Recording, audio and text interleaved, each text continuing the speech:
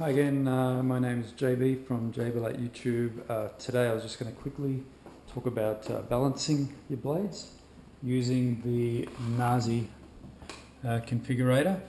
So what we're going to do is go to the motors tab and just change the refresh rate, so it's about 250 milliseconds. Change the scale to about 0.1.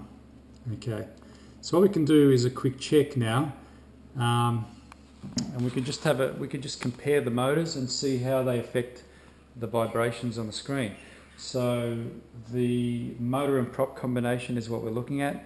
We're going to try to add tape to each blade to reduce the vibrations on the screen. And in this particular case, I've added tape to motor number 2. And I've been sort of trying it quite in a whole lot of different places and different amounts of tape, and I still can't get it to balance. I'll quickly show you a comparison between all the 4 different props, and you'll just figure out that either there's something wrong with the motor or we just need to replace this propeller. So let's have a quick look. Okay, so just be careful here. What I normally do is I'll put it on the table and I'll just hold it down with my hand, make sure all the cables, everything's out of the way. And now you check that box there. If something goes wrong, just uncheck it and the motors will stop. Okay, so check it, be very careful, take it up really slowly, and we're going to take up motor 1 first. Motor 1 is this back motor. Okay, now I'm going to take it up to 1320. It's just an arbitrary value.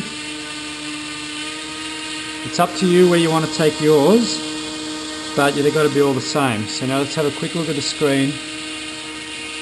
So just get a little bit of an idea of what sort of scale we're seeing here. So that's the amount of scale we're seeing at 1320 using a 0.1.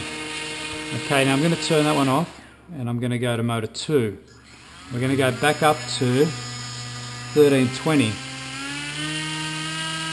Now you can see that one. We'll have a look at the propeller there. You can see that one, it's actually quite high. It's a lot higher than the first motor. Okay, we're going to go to motor 3 quickly.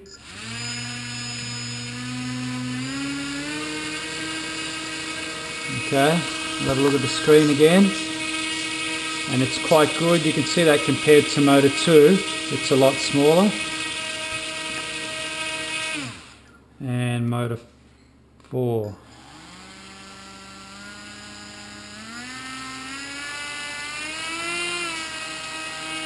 Again, you can see the propeller there.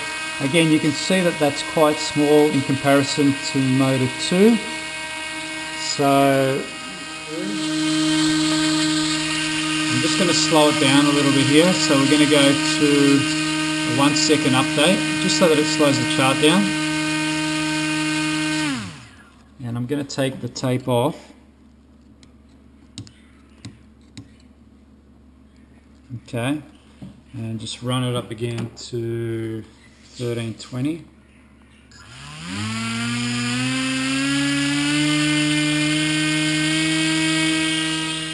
Again, I'm just running it up to 1320.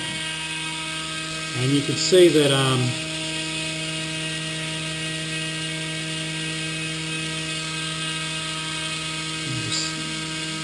just change it so it refreshes a bit quicker. You can see that's considerably worse now without the tape. So again, if I check that, it just stops all the motors. So keep that in mind. So hold the thing down, make sure you're safe. And look, this is probably the best way. This is kind of after you've balanced your props, after you've sort of you're happy with everything. I'd definitely recommend doing this and just try to get that last bit of vibration out. Again, I've tried as hard as I can to get the vibration out of this one. I can't, so I'm going to change propellers on motor 2. Okay, hope you enjoyed this video. Hope you learnt a little bit, and happy flying. See you later.